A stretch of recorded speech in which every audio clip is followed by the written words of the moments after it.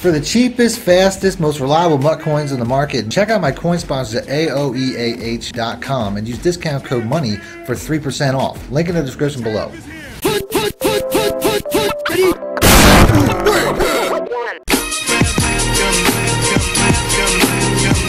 Welcome back, Money Team. This is Madden Money Shot, sniffing out the Madden sheets as always. Got another top 5 video for you guys today. Today I'm going to be going over top 5 run plays. That's right, the top 5 most explosive, hard to stop run plays in Madden 22 that I found either in videos that I've already put out on YouTube. If I do use a video from YouTube and have a full scheme, I'll have a link in the description if you guys want to watch the full scheme, passing plays and running plays.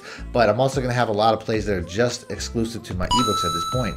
Check those out, link in the description below. Other than that, if you guys want to see more top 5 videos like top 5 defenses, hit the like button, let me know in the comment section. I'll do that next. Other than that, let's go and skip right into the video. The offense itself is the pistol wing flex close. This formation is only found in the Kansas City Chiefs. It's not in any other playbook in Madden 22, and it's one of the glitchiest formations in the game. But ultimately, my favorite play, and the one I'm going to start this video out with, is going to be the speed option. Now, when it comes to running this offense, it's helpful to have a mobile quarterback, but you do not need a mobile quarterback. I run this with Patrick Mahomes. I think he's like a 73 speed quarterback in MUT right now. So, you know, clearly you don't need that. I run with the Ravens a lot in these practice modes because I think that I just like using their offense, to be honest with you. But you do not need a mobile quarterback. That's not important at all because it's really all about the pitch. Now you can see I can flip this play with the right stick. It's real simple when it comes to the reads for this play. If it's a man coverage, you want to run it as is. If it's a zone coverage, you want to flip it and run it the opposite way. And the reason for that's pretty simple. You got 2 receivers to 1 cornerback. Makes it a real easy read. So all I'm going to do is when I run this, just pitch it out with the LB button, and you can see the second that ball gets out, there's nothing out here. I mean, what I get, 10, 15 yards, like nothing. So we're going to go to the replay here. I just want to show you guys some of the finer details when it comes to running option plays.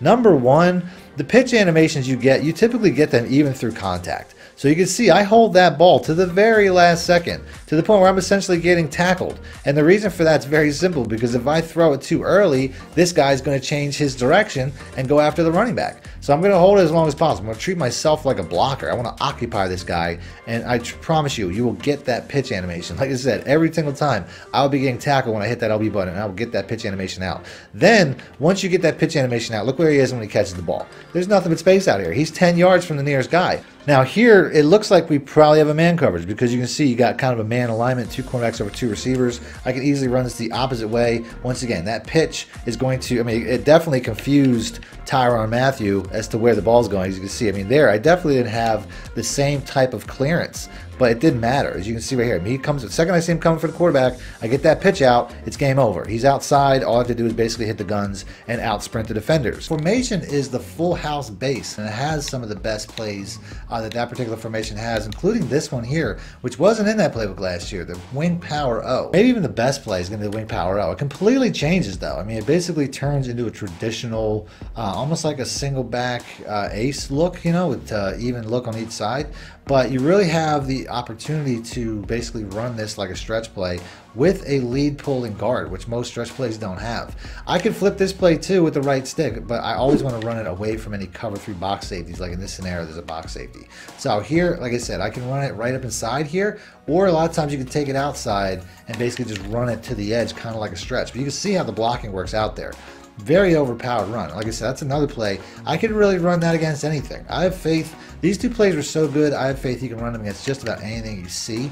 I'm going to run in the direction of the tight end this time. Like I said, a lot of times you're going to want to take it outside. My guard did not quite get on that block in time. Maybe I overran him, but you can see the blocking is just insane. The formation is the gun wing slot weak. The Bucks sweep read option is without doubt the best run play in this particular playbook. It's one of the better runs in the game. So this play here, this is a play where I showed you guys last week. It was a power read play. All you have to do is hold the A button, and for whatever reason, these guards do a terrific job of kicking out. That actually wasn't too great of a run block because the guard didn't get upfield. But you can see I still have a lot of opportunity. 9 times out of 10, I'm going to be holding A and handing to this running back. Like I said, this is something where I pretty much can get outside of this every single time. But there's a caveat. You could also hold it with the quarterback. This play is going to be especially dominant against man, like right here. We have nobody out there. Now, there's one thing that I forgot to mention. This is important when it comes to the pass plays. Always, every single time you run this play, motion this guy in. It's going to help with the run plays too, because a lot of times it'll bring the cornerbacks in and stuff like that. It's going to help me get outside with the quarterback. But you pretty much want to always motion this guy in. It's going to make a huge difference when it comes to the scheme, as I show you guys the pass play most likely tomorrow, because that motion in is going to be something that I do every single time when it comes to the pass play. So, like I said, it'll help with the run plays as well if I keep it with the quarterback. Ultimately, though, this is going to be something where I can basically just keep it. You can see right here. I mean, the blocking is great for the quarterback. I should probably run out of bounds if you run with the quarterback. You don't want to end up with getting fumbles and stuff like that, but you can see how easy that is. Now here we have a really interesting look. This is going to be my best opportunity to keep with the quarterback, because you're going to see how these guys are all pretty much in the box. You can see right there, I mean, that guy just didn't commit. There's nothing out here. Anytime you have these type of man commit looks, we have all these guys packed in the box. Keeping with the quarterback is going to be best, because they just don't really handle that particularly well. This is probably going to be your best look when it comes to running with the running back, because you got a man coverage. You can see there's no real outside cornerback on the right side. There's nothing really keeping me from holding it to the running back and basically just spring to the edge. You see the guard there does a great job of sealing. I mean, this is something where I should get 10 to 15 yards before I get touched any single time I run this. The gun split close. Now, a couple things you can do to make this formation even better. I, number one, always put in a running back at the second, at the fullback spot.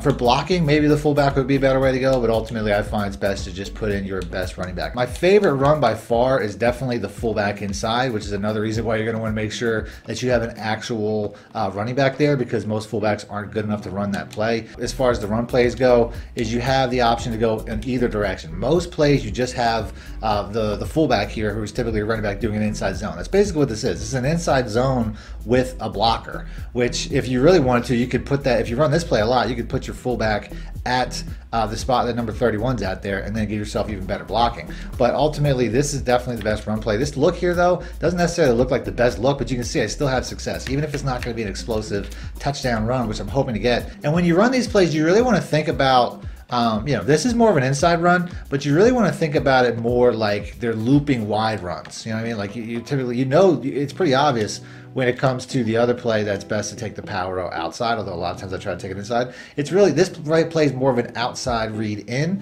where the other play, the fullback inside, is more of an inside read out. But there's going to be a lot of opportunities where it's best to just run it out wide like this, and that's going to be really frustrating for your opponent, especially if they're playing as a middle linebacker or user or whatever. They're going to have a hard time keeping up, or, you know, at least pre-diagnosing where the ball's going to go. That's one of my favorite things about this running system, is that you can't really tell where the ball's going to go at any given time, because it could really go either way. You can go left or right, and your opponent's going to have a hard time guessing, which is going to give you the advantage 9 times out of 10. The formation itself is the gun Y off trio weak. The play, though, that I'm talking about is the Bucks sweep. This is a play where in previous years the Bucks sweep has had a really good iteration. Typically out of single back formations, you typically had a toss. This is actually a handoff, but the Bucks sweep element is still there, and you get some really overpowered blocking from the pulling guards. As far as this play goes, this is just an incredible play. It's got to be new to the game this year. I don't remember Bucks sweep plays like this in the past. All you're really gonna do is follow number 70. Woo! Number 70 there is your lead blocker, and look at all the space out here. Once he gets on that guy, once he blows that edge up, I mean, the blocking of this play is just insane. I mean, this really reminds me of some of the better running plays in the past when it comes to Bucks sweeps, because they used to be really overpowered. There, I mean, that guy just gets a piece of this guy right here to let me get outside, or else it would have been blown up. But once you follow number 70, once you follow that lead blocker, look at the space out here, man. I mean, this is just insane. It's super consistent. You're going to get this a lot. This is definitely one of my favorite run plays in the game right now. I mean, this is a super consistent run play, and some of the other run plays I'm going to show you guys really have great counters. You can see, once again, 70, getting out on the edge, typically blocking a cornerback, swallowing up a cornerback or a safety. I mean, sometimes he'll get blocked early, he'll engage early, but he's really the guy to get out there. You can see right there, boom, he just blows that guy up, and look at how much space out there. I mean, this is like 20 to 30 yards with no real contesting. There's nothing really coming even close to me. I'm going to go ahead and end the video there. If you guys want to see more videos like this, a combination of a one-play touchdown and some really good run plays,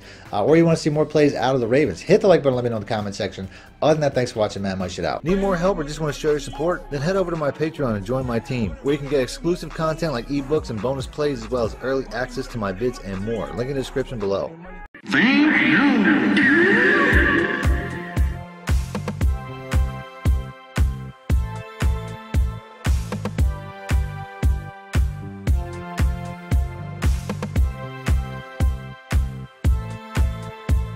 Thank you.